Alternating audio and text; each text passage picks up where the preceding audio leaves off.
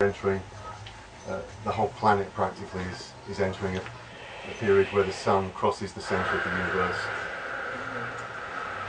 The analogy is the sun is hanging on the cross. I think we're all familiar with that analogy from one particular religion. This is the circle of perpetual choirs, just in more detailed form, and we're not there. That was a bit of trouble, isn't it? But we were there at the Super Spirit Festival last time I flipped this page. Now tell me where we are. We're near Hare. No, we're We're near Hare Krishna. We won't dwell on that because time's short. Okay. Off the edge. We'll go back to that later. Okay, we're over here, aren't we?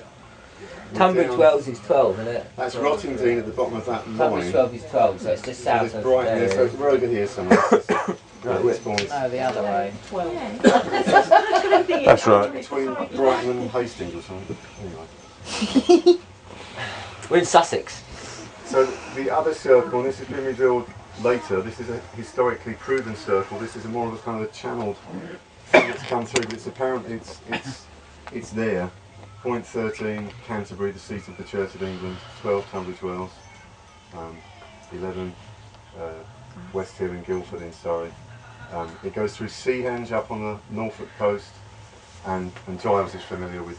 Is it Ring Hill? Ring Hill. Carol is familiar with the centre. It's a real place. It's an energetic centre. It's been doused and established. I didn't mean to do that.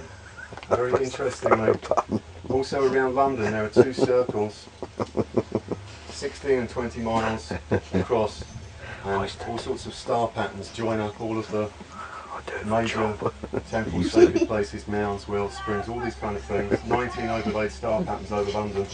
They all centre on Brock House, which is an annex to BBC Broadcasting House. And this building was built, they demolished a church to build this building, and that church was over a sacred spring.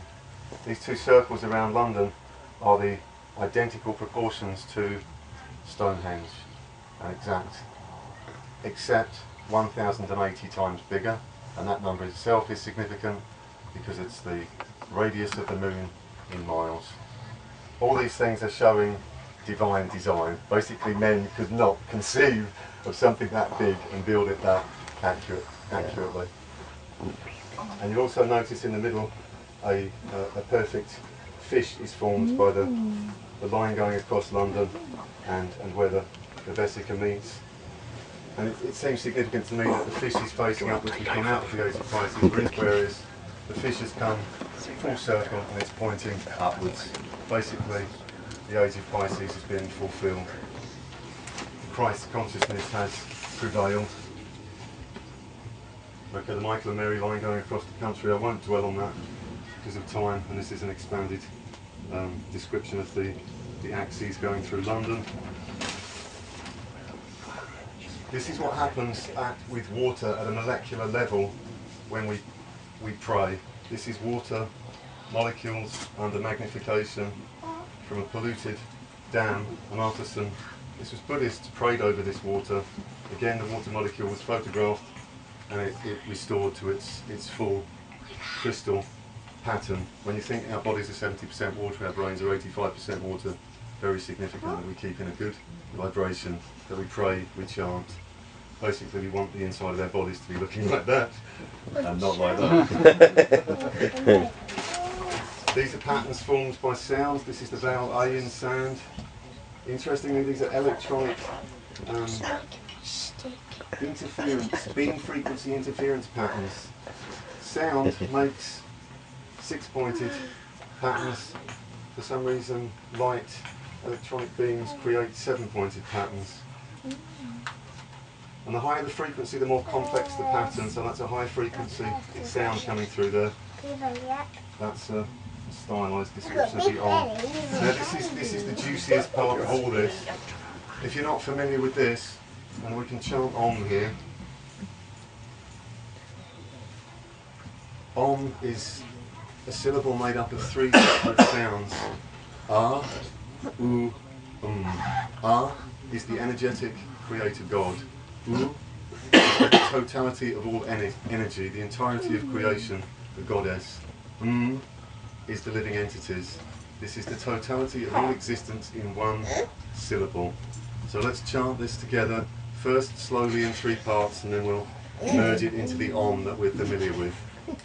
So after me,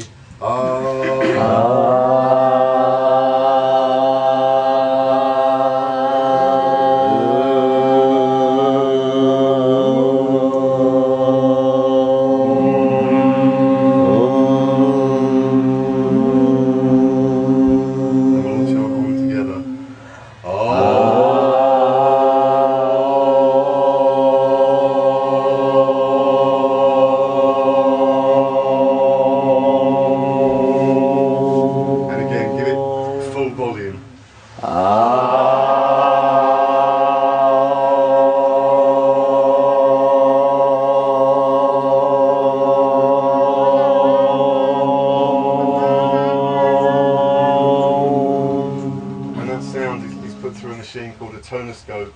It forms a pattern, and very extraordinarily, the pattern formed is the Sri Yantra. This is practically, this blows apart everything about modern science. This pattern has been known for thousands of years, depicted in temple art. Interestingly, the proportions of the inner and outer circles, I haven't proven this yet, but it seems very similar to the proportions of the rings of Stonehenge, the rings of London's Earthstars. That is a meditation in itself. If you're not familiar with that, it's astonishing. The implications of that are huge. Well, I don't have time to go into it. Okay, Stonehenge. Just showing the geometry of Stonehenge. Squared circle design. That's my stylised Celtic Om. Self-explanatory. Nice. I won't stop with that. This is Stonehenge showing 30 pointed stars. There's a similar pattern around London. Stonehenge showing 5 pointed star pattern, 6 pointed star, male and female, reconciled in Stonehenge. The numbers 6661080, reconciled in Stonehenge. Matter meeting spirit, male and female, perfectly balanced. Exactly what a temple should do. Similar in Lady Chapel at Glastonbury. This is London's Earthstar, 30 pointed star. But Dan, we want you to rap to the drumming. Yeah, baby! Yeah. There we go. This is the original Glastonbury Chapel. Central hut, 12 huts built around it. It's like an astrological pattern. Jesus, the sun in the middle, 12 moons all around. Zodiac symbology, highly symbolic. Can't stop, we've got 2 minutes, let's chant Hare Krishna. Hare Krishna, Hare Krishna, Hare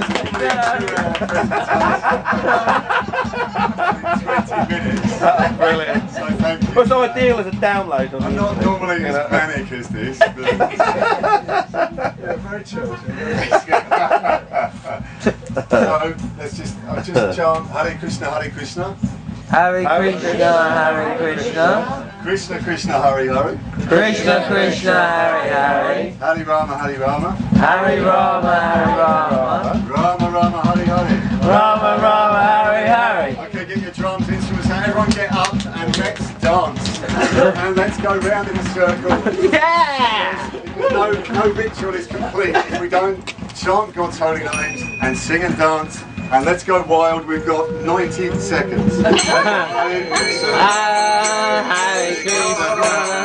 Krishna Krishna, Hare Hare, Hare Rama, Hare Rama, Rama Rama, Hare Hare, Hare Krishna, Hare Krishna, Krishna Krishna, Hare Hare, Hare Rama, Hare Rama, Rama Rama, Hare Hare, Hare Krishna, Hare Krishna, Hare Hare, Rama, Hare Rama, Rama Rama, Hare Hare, Hare Krishna, Krishna Krishna, Hare Hare, Hare Ram, Rama Ram, Hare Hare. Hare Krishna, Krishna Krishna, Hare Hare, Hare Ram, Hare Krishna, Krishna Krishna, Hare Hare Ram, Ram, Ram, Hare Hare.